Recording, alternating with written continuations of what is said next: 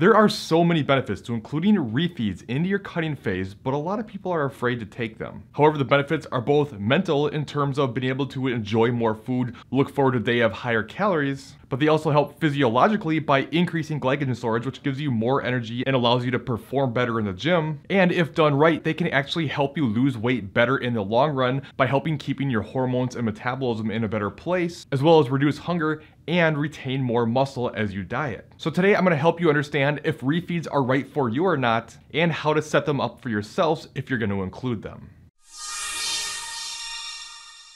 Hey, this is Colin DeWaay. If you want to master your metabolism and create forever results, start now by subscribing and click on that bell notification so you don't miss anything. And if you're ready to take things to the next level and finally create the results you've struggled to get yourself, apply for online coaching, link in the description. Okay, so first we need to start off with what a refeed is, which simply put is basically a day of higher calories, typically mostly through additional carbohydrates. So while a refeed is a day to be able to enjoy more food, you need to understand the difference between a refeed and a cheat meal or cheat day. The benefit of the refeed approach is you know how much you're consuming and you have this extra data to be able to know what type of adjustments you need to make. Whereas with a cheat, sure, you get some of those same mental benefits, but this can easily turn into some sort of free-for-all and you have no clue how much you're actually eating, and you can easily undo an entire week's worth of calorie deficit by doing this. And I can't tell you how many people have reached out saying they struggle to lose weight, but they have to have these big cheats every weekend and then are upset with the fact that they can't see results. And it's like,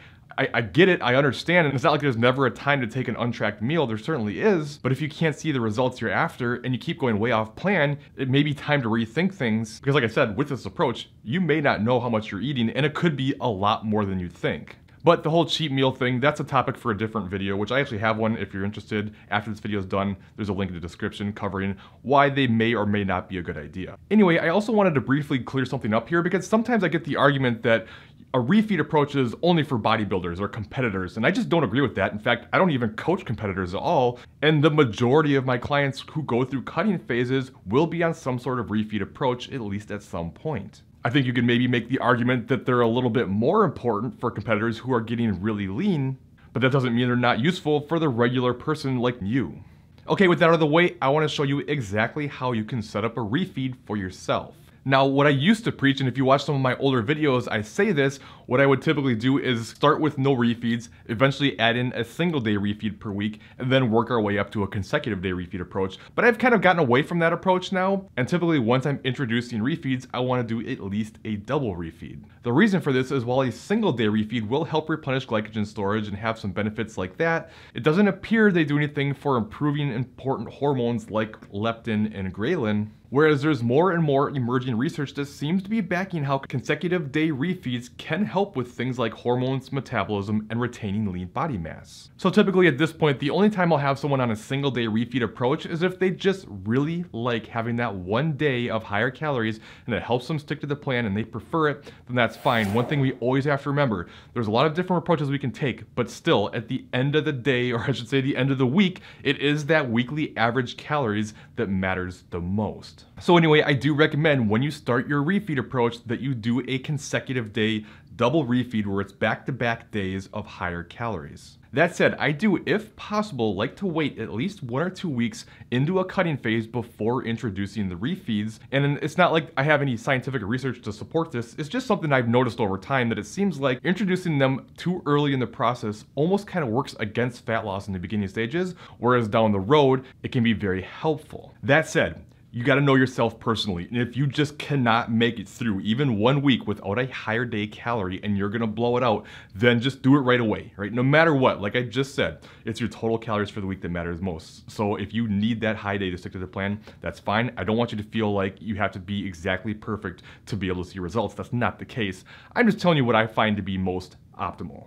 Now, as far as how to manipulate your macros when it's time to start a refeed approach, it can vary, but I typically recommend increasing your carbs by about 30 to 60%, while I also like to make a small increase in fat, maybe 5 to 10 grams to help aid in digesting all those extra carbs. And as far as protein goes, I'll sometimes reduce it maybe 5 to 10 grams, or if you're well over 1 gram per pound of body weight, I might bring it down all the way to 1 gram. So say for instance, if you were 150 pounds eating 170 grams of protein per day, I might in the refeed bring those protein grams down to 150 in that case, just to allow for a little bit more carbs. Plus keep in mind that carbs are protein sparing, so when carbs are higher, the need for protein comes down a little. Now, there are a couple ways you can approach this. The most common way, and what I hear most frequently, is to just include it on top of whatever your normal cutting calories are. However, what I will do sometimes is actually equate your calories for the week, taken away from 5 days to give to 2 days, making it so that your average calories remains the same, but you have a couple days of higher carbs.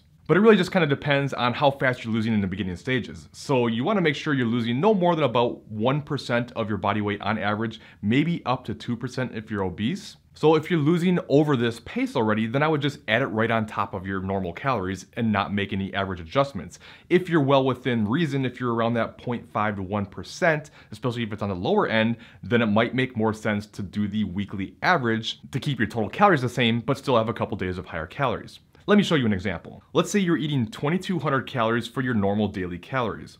If you took away 100 calories from your 5 low days, that would give you an extra 500 calories to spread out between your 2 high days.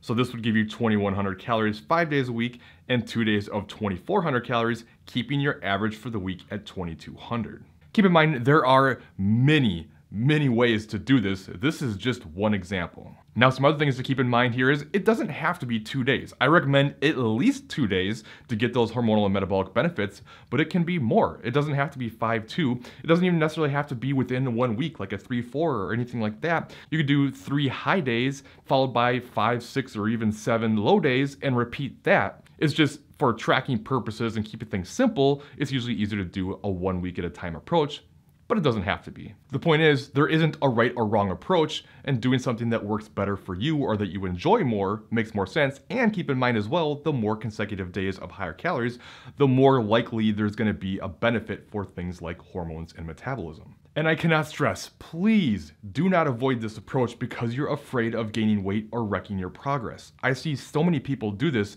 and they just get stuck and have nowhere to go because they're so petrified of this. But the thing is, by avoiding these breaks, you're actually causing your body to adapt to what you're doing faster, making it that much more difficult, meaning you're gonna have to get that much more aggressive, you're gonna have to do it that much longer, and it can just really be a struggle. So not only don't be afraid of refeeds, but especially don't be afraid of diet breaks, which for simplification is basically like a week or more of consecutive refeeds, which this really helps with all the things that we've been talking about. So just don't get so caught up in the short term all the time. Always think big picture and what's going to be for the best in the long run. And taking consecutive day refeeds with some diet breaks mixed in will allow the process to keep working better for longer. The body's just too adaptive to keep pounding it into the ground all the time. It's gonna fight back, your metabolism's gonna slow, you're gonna start feeling more tired and exhausted and hungry and cranky and all these things. You need to give your body a reason to stop fighting back so hard. Plus keep in mind, unless you go on some sort of free-for-all, these extra calories you're taking in a refeed, even if you see a little bit of a weight jump on the scale, this is not gonna be body fat, this is gonna be things like replenished glycogen. Remember,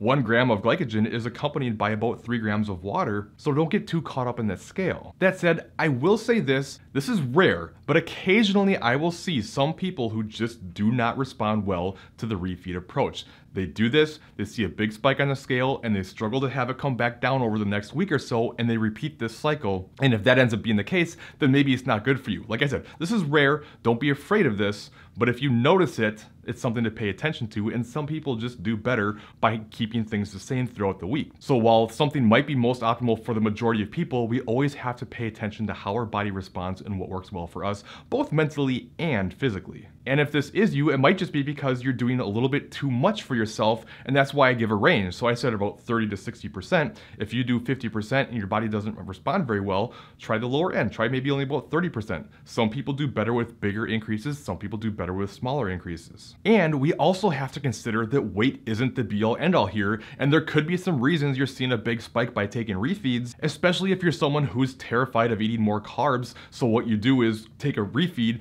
but you just increase all your carbs through difficult to digest foods like a lot of veggies. Well, this is going to cause a lot of inflammation in the gut, cause a lot of bloating, and see an increase on the scale. Same thing goes if by taking a refeed you would start including a bunch of foods that you don't normally include into your diet, your body might have a hard time digesting them. With all this said, I can't stress enough, it's your weekly average that matters the most. I don't want you to feel like you need to be perfect. You have to hit exact macros every single day, whether you have a refeed approach or not. It doesn't work that way. You can be balanced. You can eat a little bit more on some days and a little bit less on some days. If your average for the week is all the same, for the most part, it's not really going to make much of a difference. But taking a consecutive refeed approach has a decent chance of not only keeping yourself in a better spot metabolically, but also mentally, and we can't overlook how important that is. Now, I touched on diet breaks briefly in this video, but I think they're super important and highly overlooked by so many people. So make sure you check out this top video next, and I'll show you exactly how to set them up and how frequently you should take them. If you have any questions, leave them in the comments below, and I'll see you in that other video.